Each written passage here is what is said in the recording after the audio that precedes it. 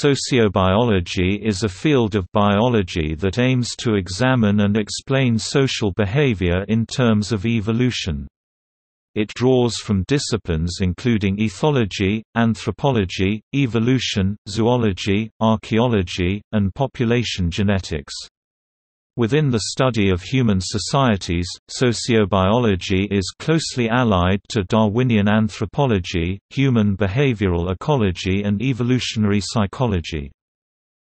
Sociobiology investigates social behaviors such as mating patterns, territorial fights, pack hunting, and the hive society of social insects. It argues that just as selection pressure led to animals evolving useful ways of interacting with the natural environment, so also it led to the genetic evolution of advantageous social behavior. While the term, sociobiology, originated at least as early as the 1940s, the concept did not gain major recognition until the publication of E. O. Wilson's book Sociobiology, The New Synthesis in 1975. The new field quickly became the subject of controversy.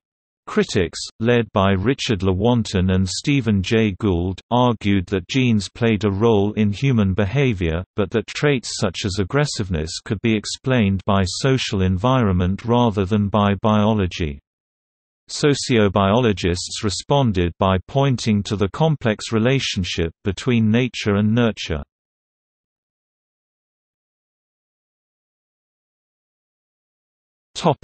Definition.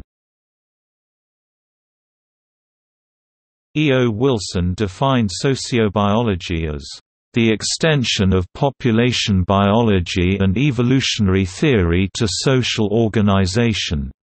Sociobiology is based on the premise that some behaviors, social and individual, are at least partly inherited and can be affected by natural selection.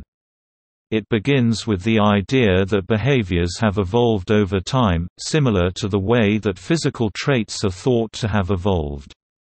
It predicts that animals will act in ways that have proven to be evolutionarily successful over time. This can, among other things, result in the formation of complex social processes conducive to evolutionary fitness. The discipline seeks to explain behavior as a product of natural selection.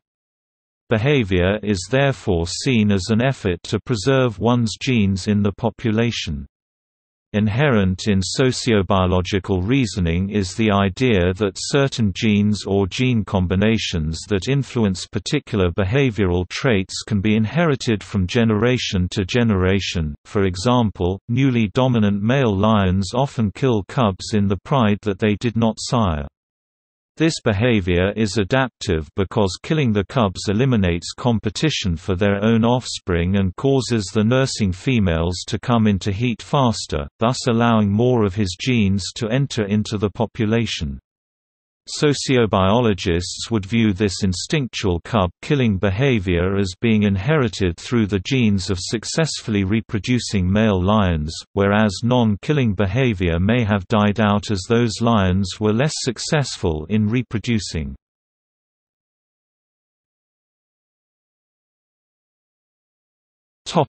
History.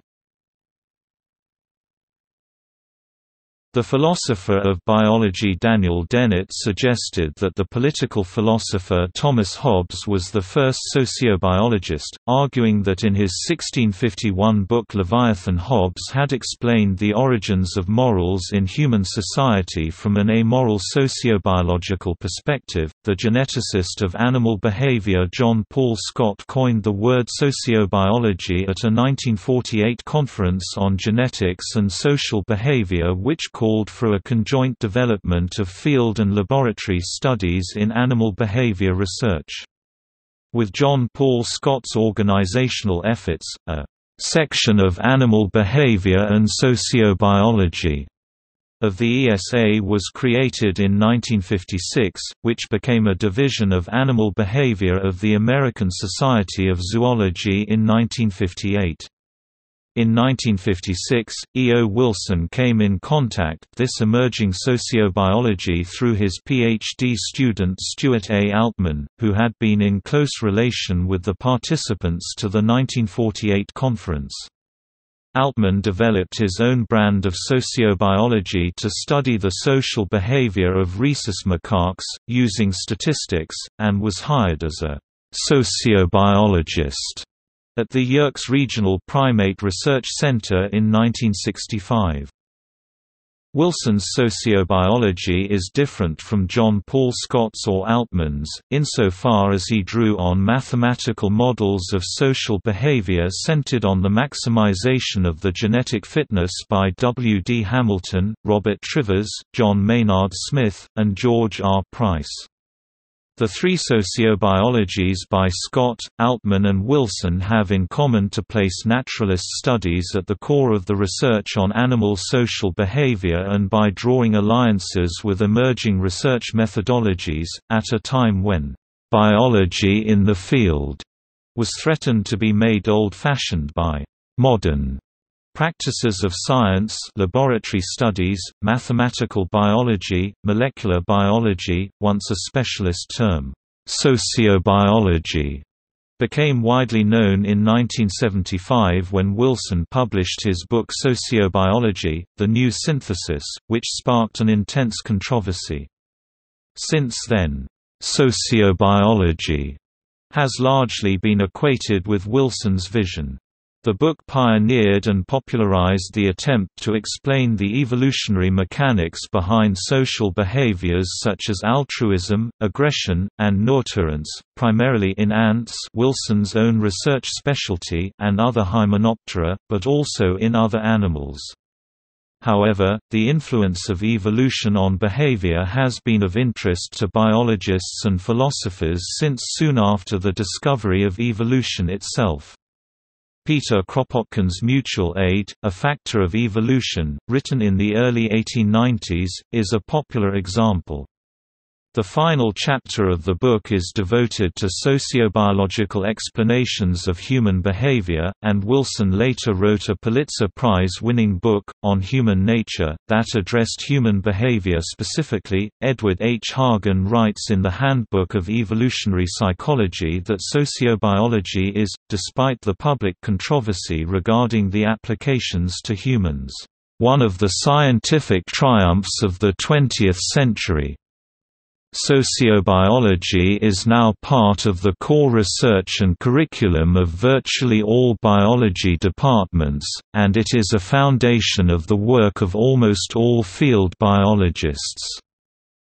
Sociobiological research on non-human organisms has increased dramatically and continuously in the world's top scientific journals such as Nature and Science.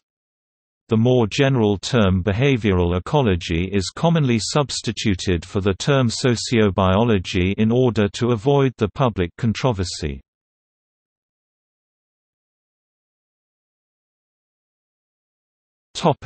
Theory. Sociobiologists maintain that human behavior, as well as non-human animal behavior, can be partly explained as the outcome of natural selection. They contend that in order to fully understand behavior, it must be analyzed in terms of evolutionary considerations. Natural selection is fundamental to evolutionary theory. Variants of hereditary traits which increase an organism's ability to survive and reproduce will be more greatly represented in subsequent generations, i.e., they will be selected for. Thus, inherited behavioral mechanisms that allowed an organism a greater chance of surviving and/or reproducing in the past are more likely to survive in present organisms. That inherited adaptive behaviors are present in non-human animal species has been multiplied demonstrated by biologists, and it has become a foundation of evolutionary biology. However, there is continued resistance by some researchers over the application of evolutionary models to humans, particularly from within the social sciences, where culture has long been assumed to be the predominant driver of behavior. Sociobiology is based upon two fundamental premises. Certain behavioral traits are inherited. Inherited behavioral traits have been honed by natural selection. Therefore, these traits were probably adaptive in the environment in which the species evolved. Sociobiology uses Nicolaas Tinbergen's 4 categories of questions and explanations of animal behavior. 2 categories are at the species level, 2 at the individual level. The species level categories, often called ultimate explanations, are the function, i.e., adaptation, that a behavior serves, and the evolutionary process, i.e., phylogeny, that resulted in this functionality. The individual level categories, often called proximate explanations, are the development of the individual, i.e., ontogeny, and the proximate mechanism, e.g., brain anatomy and hormones. Sociobiologists are interested in how behavior can be explained logically as a result of selective pressures in the history of a species. Thus, they are often interested in instinctive, or intuitive behavior, and in explaining the similarities, rather than the differences, between cultures. For example, mothers within many species of mammals, including humans, are very protective of their offspring. Sociobiologists reason that this protective behavior likely evolved over time because it helped the offspring of the individuals which had the characteristic to survive. This parental protection would increase in frequency in the population. The social behavior is believed to have evolved in a fashion similar to other types of non-behavioral adaptations, such as a coat of fur, or the sense of smell. Individual genetic advantage fails to explain certain social behaviors as a result of gene-centered selection. E. O. Wilson argued that evolution may also act upon groups. The mechanisms responsible for group selection employ paradigms and population statistics borrowed from evolutionary game theory. Altruism is defined as a concern for the welfare of others. If altruism is genetically determined, then altruistic individuals must reproduce their own altruistic genetic traits for altruism to survive, but when altruists lavish their resources on non-altruists at the expense of their own kind, the altruists tend to die out and the others tend to increase. An extreme example is a soldier losing his life trying to help a fellow soldier. This example raises the question of how altruistic genes can be passed on if this soldier dies without having any children. Within sociobiology, a social behavior is first explained as a sociobiological hypothesis by finding an evolutionarily stable strategy that matches the observed behavior. Stability of a strategy can be difficult to prove, but usually, it will predict gene frequencies. The hypothesis can be supported by establishing a correlation between the gene frequencies predicted by the strategy, and those expressed in a population. Altruism between social insects and littermates has been explained in such a way. Altruistic behavior, behavior that increases the reproductive fitness of others at the apparent expense of the altruist, in some animals has been correlated to the degree of genome shared between altruistic individuals. A quantitative description of infanticide by male harem mating animals when the alpha male is displaced, as well as rodent female infanticide and fetal resorption, are active areas of study. In general, females with more bearing opportunities may value offspring less, and may also arrange bearing opportunities to maximize the food and protection from mates. An important concept in sociobiology is that temperament traits exist in an ecological balance. Just as an expansion of a sheep population might encourage the expansion of a wolf population, an expansion of altruistic traits within a gene pool may also encourage increasing numbers of individuals with dependent traits. Studies of human behavior genetics have generally found behavioral traits such as creativity, extroversion, aggressiveness, and IQ have high heritability. The researchers who carry out those studies are careful to point out that heritability does not constrain the influence that environmental or cultural factors may have on those traits. Criminality is actively under study, but extremely controversial. There are arguments that in some environments criminal behavior might be adaptive. The novelist Elias Canetti also has noted applications of sociobiological theory to cultural practices such as slavery and autocracy.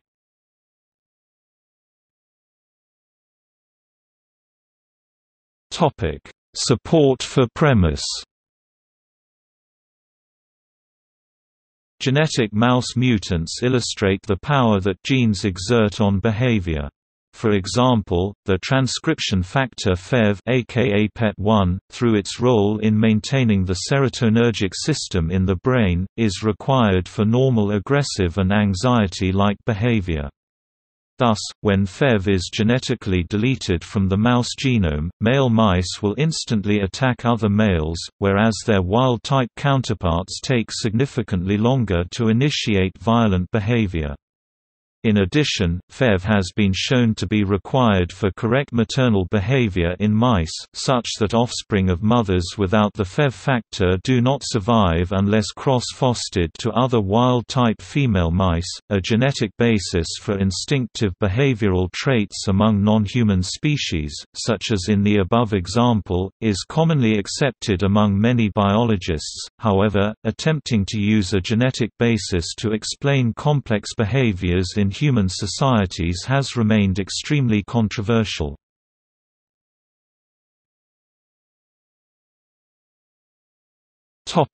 Reception.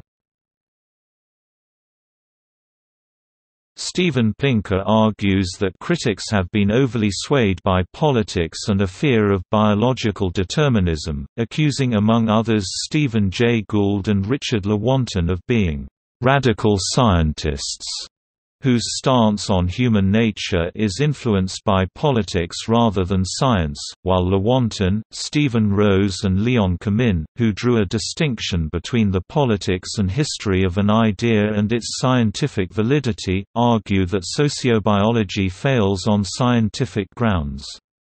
Gould grouped sociobiology with eugenics, criticizing both in his book The Mismeasure of Man. Noam Chomsky has expressed views on sociobiology on several occasions. During a 1976 meeting of the Sociobiology Study Group, as reported by Ulrike Segerstrali, Chomsky argued for the importance of a sociobiologically informed notion of human nature. Chomsky argued that human beings are biological organisms and ought to be studied as such, with his criticism of the «blank slate» doctrine in the social sciences, which would inspire a great deal of Steven Pinker's and others' work in evolutionary psychology, in his 1975 Reflections on Language.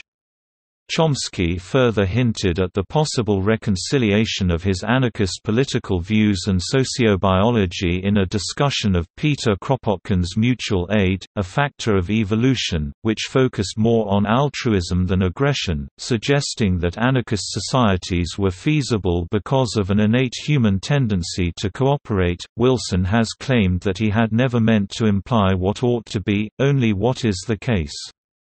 However, some critics have argued that the language of sociobiology readily slips from «is» to «ought», an instance of the naturalistic fallacy. Pinker has argued that opposition to stances considered anti-social, such as ethnic nepotism, is based on moral assumptions, meaning that such opposition is not falsifiable by scientific advances. The history of this debate, and others related to it, are covered in detail by Cronin 1993, Segastrali 2000, and Alcock 2001.